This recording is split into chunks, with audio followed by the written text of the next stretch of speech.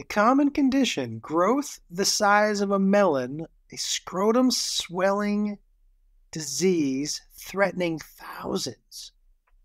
What? Threatening thousands? Efforts to eradicate the painful and disfiguring mosquito-borne infection, lymphatic filariasis, are advancing, but is still rife in 51 countries. Wait, do they have to bite you on the nuts, or they bite you and it goes to the nuts? For decades, the medical team drained about 3 liters of fluid from the swelling. Is that a picture? Is that going to be a picture, Matt? They're not showing the actual scrotum, Okay. but they are showing the guy who suffered from it. I believe it's this Okay. gentleman. Here, let's move. For decades, a growth the size of a large melon made Raimondo Okier's life miserable. Yeah, no shit. Because it wasn't the actual testicle, it was a growth on the testicle, which is like a third testicle, which seems terrible. It was Okay. it was actually around the testicle, so it's the scrotum is the area that gets affected by this. Oh, everyone would look and laugh at me. I felt inferior. Or, I mean, if you want to put a positive spin on it, Raimondo, superior, biggest nutsack in the world. The mass had grown large enough that he developed back pain and found it hard to wear trousers and to have sexual relations with his wife. Well, I understand that.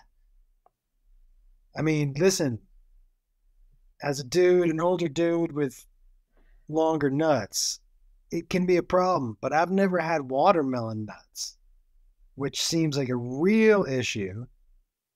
Yeah, how would you know what? When I was a younger guy, I got hit in the nuts with an axe handle and in a dumb fight. And I had to choose between tighty whities and boxers for a good long while.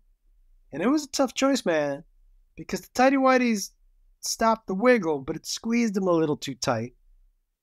And the boxers let him move a little bit, but walking, sometimes there was a bump or two in the road that really fucked things up. So, Raimundo, I understand what you're saying.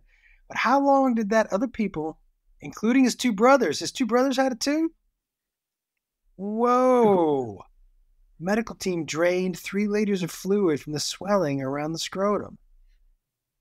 What do you do with all that extra skin, Raimondo?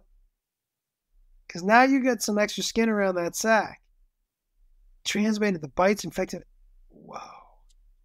Infection usually happens in childhood. And then it swells when you're older? 36 million people have this chronic disease? Dude, I know my new charity. Are you kidding? Ray, what are we going to call this charity? Raimundo's Nutsack? Since Okafor has had the operation, life has improved. No shit.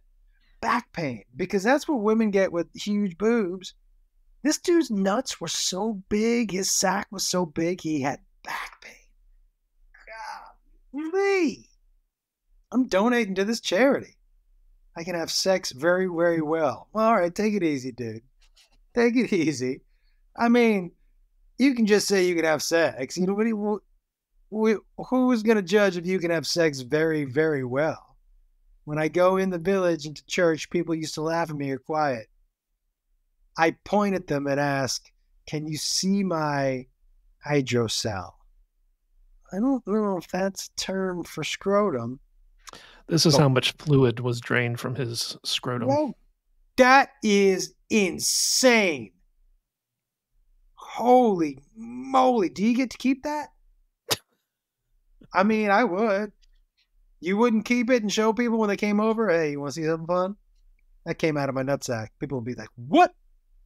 I would 100% see if I could keep that. Do they let you keep that? I would ask. Raimundo, first of all, I'm happy to donate to this nutsack charity. I think we should find out. This seems like something that I can really get behind. That is terrible, dude. Wow. 36 million people. Well, how about that, Raimundo? I'm glad you can get back to having sex very, very well and wearing regular sized pants. I'm sure he was wearing like MC Hammer pants for like, you know what I mean? He was wearing those for sure Hammer pants.